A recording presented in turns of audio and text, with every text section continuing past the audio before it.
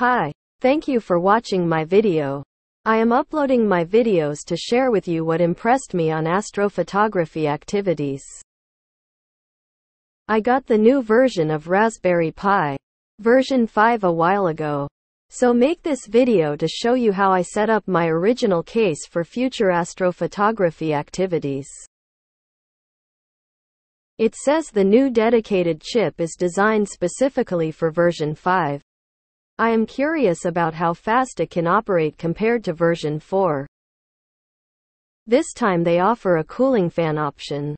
I got a set with the fan unit because I like to try the full speed of the pixel operation. It is designed to fit the 3 chips to cool down. The fan unit has 2 fixing pins with the springs.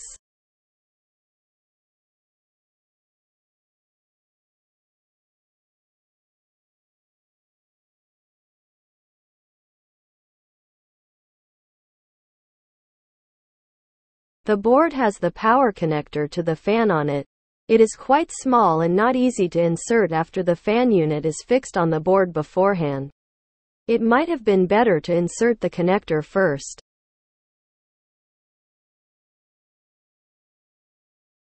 It is time to test the operating system. I set up the micro SD card with the latest stable version of the Raspberry OS. The power supply I had was this 3 amps AC adapter. Let's see it works. It doesn't start. Ouch! The HDMI cable is not connected. The video cable is unstable. I think the full HDMI to micro HDMI conversion should be replaced later. Looks like it works fine. I got this 2K monitor for version 5. I would like to use it as a desktop PC. I connect this Bluetooth keyboard. Wow! They fit perfectly together.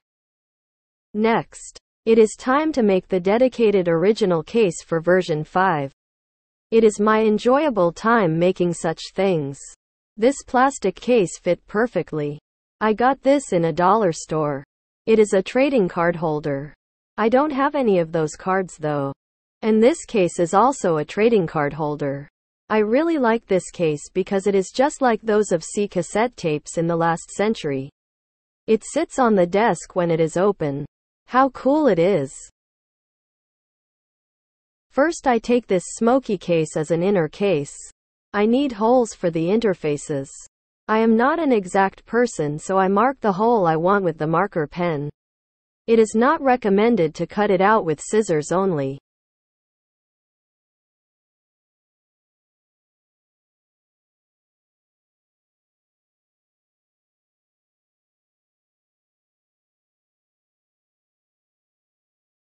It looks fine to me. By the way, I didn't know yet at this point that the case lid actually disturbs the cooling fan. I would have to take it away. Again, it is not recommended to use the scissors. Well, the cutter knife neither.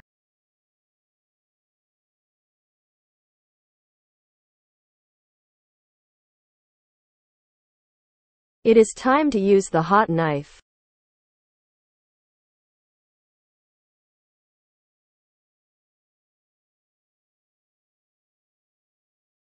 For fixing the board to the case, I use the long bolts and nuts to set the spacing.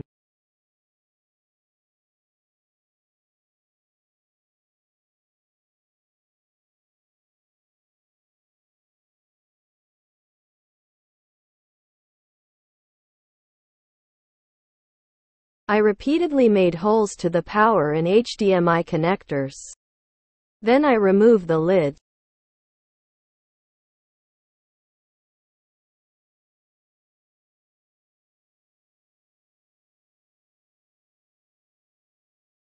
Oops! The inner case is a bit bigger to fit inside this standing case. I trimmed the inner case a bit. It fits well, but it doesn't sit inside stably. The bolts are too long. They stick out too much.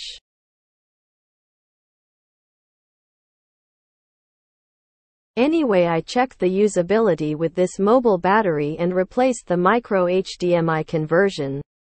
The monitor is mounted on this tablet holder that was also sold in a dollar shop.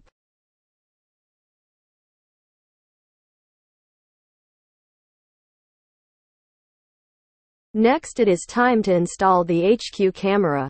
Likewise the Raspberry Pi version 4. I like to use the camera through HDMI extension. But the camera interface on the board for version 5 is in the smaller pitch. So this flat cable conversion is needed. Let's check the HQ camera. HDMI cable extensions are connected at both ends.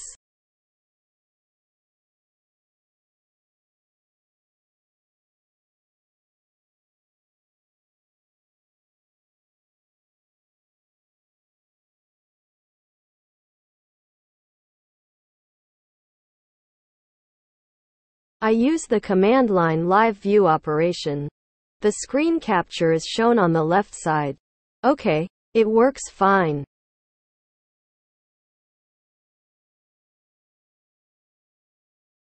In order for this HDMI extension connector board to fit inside the standing case with the Raspberry Pi 5 board together, this audio socket is just an obstacle.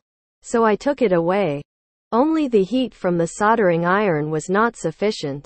I put excess solder on the pads to heat them up better. Next thing I did was to make another inner case. Because the plastic inner case actually holds the heat too much. The Raspberry Pi 5 generates quite a large amount of heat on both sides. The top side is fine with the cooling fan unit, but the heat on the bottom side stays there. So I made an aluminum chase for it with the plate with the thickness of 0.5 millimeters. It is craftable with a cutter knife.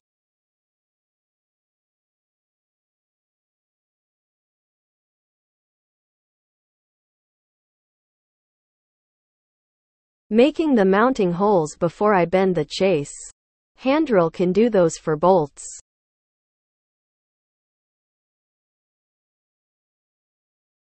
Making the rectangle holes is a bit tricky. I learned this method from some videos on YouTube. It is good that I can find how other people do better on YouTube. The edges are half cut by the cutter knife. Making small holes at the corners with a hand drill. A bigger hole for putting a handy scroll saw through. Then the plate is clamped together with the wooden planks. Removing the rectangle piece at a corner is easy. Just cutting a line to the inner corner would do. I would recommend you wear gloves for this kind of crafting. I forgot it at this point.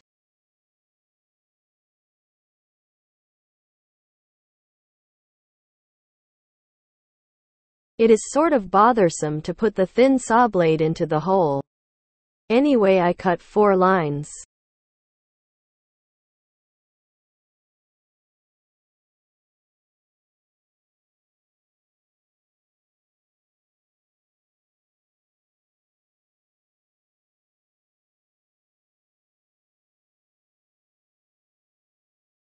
Looks okay to me. Well, I better wear blade-proof gloves.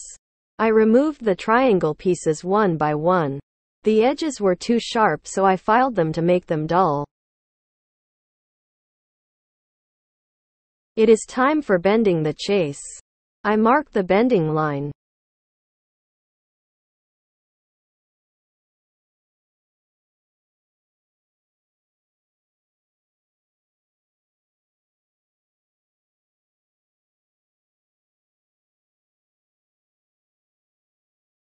Oh, no, I made a mistake, but it's fixable.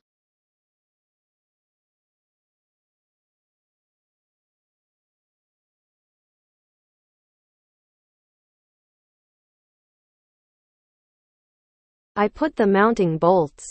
This time I put them through from the chase side.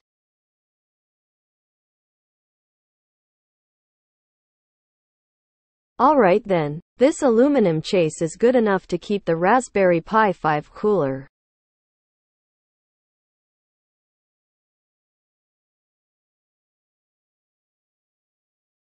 It's time to mount the HDMI extension board.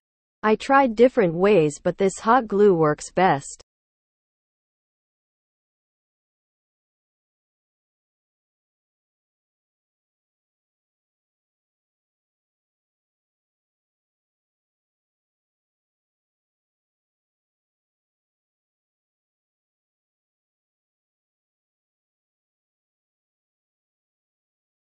The inner case is completed.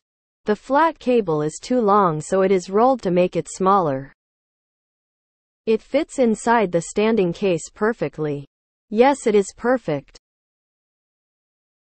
The air intake of the cooling fan works with this standing case. And the heatsink fins are oriented vertically so the hot air moves upwards smoothly. Then I checked my Python program to run on version 5. But it says there are some errors. Looks like a command not found error occurs. Raspberry still is not found? I learned that the commands are obsolete and the lib camera module works better for version 5. I will have to reconfigure the command line options in my Python program. Or I might utilize the new module inside Python threading, instead of calling the command as a subprocess. Either way, I need more time to make my program run. It is a long video already. So that is it for this time. I will continue working. Thanks for watching this video. See you next time.